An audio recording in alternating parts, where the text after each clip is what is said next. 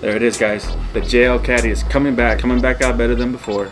Every time I'm out of these cruise nights, these shows, you guys always asking me, you still have your car? What are you doing to it? Did you sell it? Nope. It's right here. We're right here in my backyard, and I'm gonna document everything and bring you guys along the whole process. Stay tuned.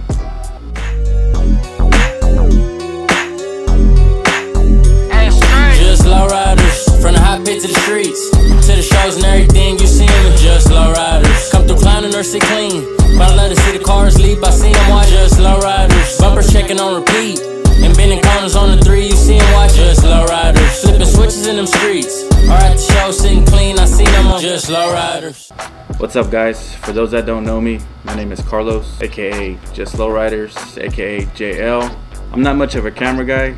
I prefer to be behind the camera, not in front of it. But now I'm going to be showing myself a little bit more so you guys can recognize me out of these shows, at these cruise nights, without having to see my JL shirt on first. Now, before I jump into telling you guys about the car, I'm going to do a little background story on myself. Lowriding for me started the day I was born, and I've been documenting lowriders for over 10 years now. If it wasn't for my dad, I wouldn't be where I'm at. Since being in a car seat in a lowrider, I was always around them or in them. My dad always had them growing up. We were always going to different shows, so it was always in me to be in this lifestyle. I was born in 1997 in Oakland, California, and my pops was already out on the scene out there cruising. He always had Cadillacs, so it was as if it was destined for me to have one being my first lowrider. This is what he was riding back then. I found a few pictures to show you guys to see what he was cruising. Here he is on 3-wheel right here for Cinco de Mayo weekend in Oakland. This one right here was my favorite right here. Here I am in the back seat in the corner. Car's still out there to this day. A buddy of ours has it in Richmond. Here's another car, another Cadillac that he had.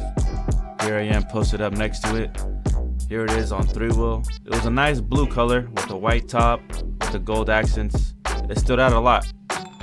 This was another clean ride he had. He had a G-body, a Cutlass. This one was fully patterned out, pinstripe. It was nice. He had the Caddy and the Cutlass back to back. Back in the days, he was in Azteca's car club here in Modesto. It was a nice Cutlass. I was able to find some pictures of him back in the days with the club, Azteca's in the magazine. Here he is posted up. Here's another Cadillac that he had. He had this one for a little while. This one was another clean one. Had a nice lockup to it. Was chromed out. It was nice. Then finally came the big body. A 96 Cadillac, just like mine's. Here it is getting painted out there in Tijuana, getting the gold touch to it. This is what started it all, guys. I guess this was the first JLCADDY. This was the start. Here it is all stock before it was lifted. The mural got put in out there in TJ, and this is how it looked once it was all finished. Here it is lifted, raised up in the back. This was probably my most favorite one. And just like my dad, I was always in the show scene. I was able to find a few pictures that he took back in the days. So I feel as if it was just passed on over to me. It's pretty cool to see all these pictures that he was taking back in the days at these car shows. Some of these cars are still out today. Here we have Del Toro. Looks like it was a streetload show back then. I was always in the show scene, and wherever my dad went, I was there. As a kid, I would be taking pictures with an old camera my dad had, but I wouldn't do anything with the pictures. I was just a kid. I wish I still had that camera. I'm not sure whatever happened to it. But as I got older, when I was about 15, 16, that wasn't until I believe 2012, 2013, when I decided to post everything I see. It was around the time Instagram was first getting popular, and I decided to make the account. I remember coming up with the name. The only thing I wanted to get pictures and videos of was just lowriders, and that's when it hit me. I decided to put it together, and that's how the name was born. Now at that time, I didn't have no camera or anything like that. I had the very first iPad that ever came out.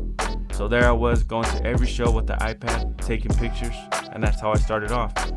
If it wasn't for my dad taking me everywhere, going here, going there, I wouldn't be where I'm at today. I've met tons of people throughout the years, going to different cities, different states. I went from an iPad to the first GoPro that came out, and then to a Canon. It wasn't for a few years later that I got the Canon camera for my birthday, and that's when my pictures started to look more professional.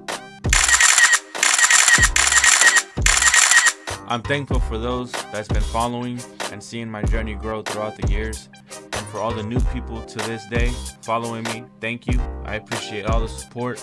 I'm glad I stuck with this and didn't give it up. I'm blessed I was able to build a brand that's now worldwide.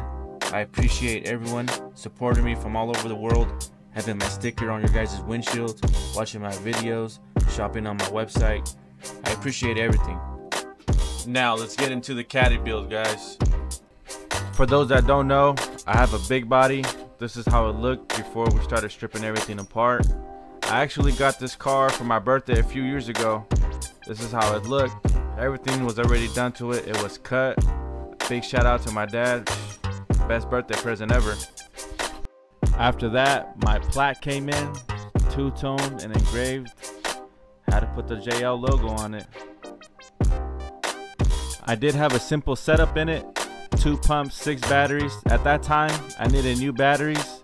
First place I went to, Modesto Battery. This is how the setup looked, nice and clean, simple. This is the first time I met my guy Manny, and the rest was history. One thing I really liked about this car is that this car laid all the way down to the floor. It laid real nice, front and the back. This car wasn't reinforced, had no bridge, nothing. But I always hopped the back on this car. Any day it would have broke. But there it was. You know, I was just having fun with the car, hopping the back here and there. And then boom, my quarter panels finally buckled on me from not having no fiberglass. Hopping the back. This is the only picture I have saved from that day. That's how much it was to fix each dent on each side. But I had fun though, and that was the last of the caddy. Never came out ever again. The car did sit for a while, didn't touch it. It was just sitting here at the house in the garage. But now I'm gonna bring you guys into what we started doing to it recently. Everything started to get stripped apart. You guys stay tuned for the whole build. I'm gonna bring you guys along the whole process and show you guys everything that I'm doing to it. So it's not gonna look like this anymore. It's gonna look a lot better. So I appreciate you guys for watching. And now we jump into it. Right here, we're getting everything stripped apart, all the molding, the chrome. We're getting it prepped for pinstriping finally. And all the interior started getting gutted out, getting it ready, prepped. The paint was still clean on the car. I didn't want to repaint it. All I wanted to do was just silver leaf and gold leaf it. That's it. And the rest can stay the same.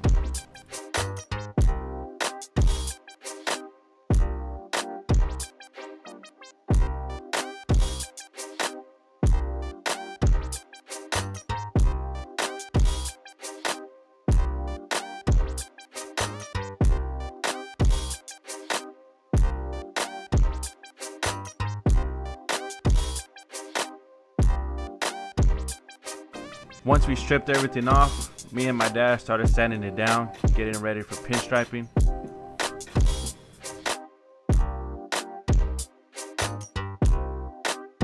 We also got all the interior together, the seats, the dash, get everything ready so we could go get quoted on everything and see how much everything was gonna come out to. The seats, door panels, everything. Now the car is fully prepped, ready to go to the pinstriper. We took it to Delgado Customs to get it all leafed up. We're about to load it up on the trailer to head out that way. I didn't want to go too crazy on the striping. I just wanted gold leaf and silver leaf. And I also wanted my logo on the trunk. So you guys stay tuned for that and see how that comes out. Here we are loading it up. About to head out to Tracy, California to drop the car off so we can get started on it. Here we are dropping it off. Once he saw the car, he said he wanted to throw some color on it. He said a lavender goes great with gray. And at first, I was hesitant. I didn't know if I wanted it or not. Then I told him, do what you think looks best, and he sends me this. My logo and gold leaf with the lavender color came out clean. Perfect size. I didn't want no big billboard logo on the trunk. It was a perfect size for the trunk, and it came out sick. Then a few weeks pass, and he calls me and tells me the car is ready. And this is how it looks, guys. Gold leaf, silver leaf, with the lavender color on it to make it pop, to give it some color. It came out really good, and I can't wait to see it cleared. There's a mixture of different grays on the pinstriping, with the logo in gold leaf, with the lavender. Nice and subtle, nothing too crazy, just perfect. Just what I imagined, he did it. Came out really good. It looked way better than I thought with the lavender color. At first, I was kind of scared on throwing a little purple on there, but it looks really good with the gray. It changed the whole car look. It came out a lot better than I thought. So we started moving on things little by little, pinstriping to check off the list, and the interior was next. I decided I wanted to do some stitching on my seats. On the headrest, I'm gonna put JL Edition on the front seats and on the back in the middle. Then I decided to sell the rims that I had bought in the beginning that I was gonna put on the car when it was all done. All gold Hunter spokes. I even got custom chips made with my logo that I was gonna put on. So I kept the knockoffs but sold the rims. So you guys stay tuned on what rims I'm gonna do next. We got the frame at the shop. Everything's gonna be done right this time, guys. This is the car now. It's dirty. We still gotta clear coat it, but that's coming next. Episode 2 will be dropping soon. Thank you guys for watching.